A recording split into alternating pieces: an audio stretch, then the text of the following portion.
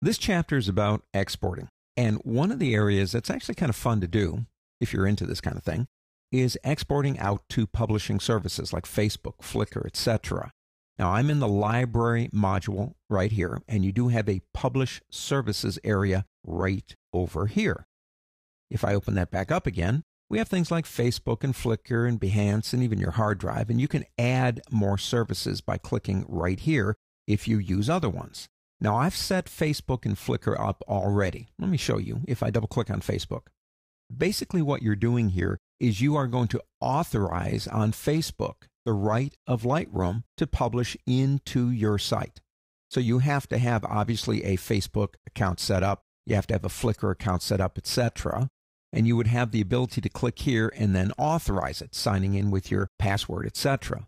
You can remove anytime you want to. You can change the description name. Facebook albums down here. You can even go directly to that album inside your Facebook account. Now, what do you want the titles to be? I usually use the title in my metadata. That's IPTC title. So I leave that there. You could use the file name or leave blank if you want to. If empty, in other words, if this isn't here, do you want to use the file name or leave blank? In that case, I probably would use the file name. I can update the photos too. And you want to replace the existing title if you update the metadata. It's usually what I want to do.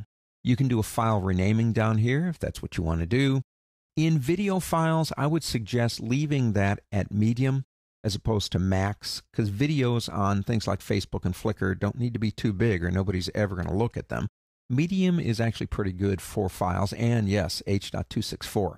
Notice down here it says JPEG and it's grayed out.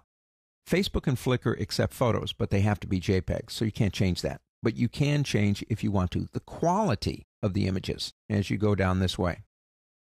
Now down here, if you want to resize them, now this is a default for Facebook in terms of long edge. You can leave that. If you don't want to leave that, turn it off, and basically it won't resize the images. But if I am resizing them, then I'm going to go down here and sharpen and for screen, and the amount would be standard. Last two things down here are metadata. If you want to include that, I would remove my location information. And watermarking if you want to watermark them. You get all this set up, go ahead and click Save. Now, you would do the same thing for Behance. You do the same thing for Flickr.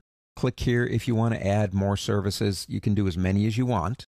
But what do we do here? How do we put the image in?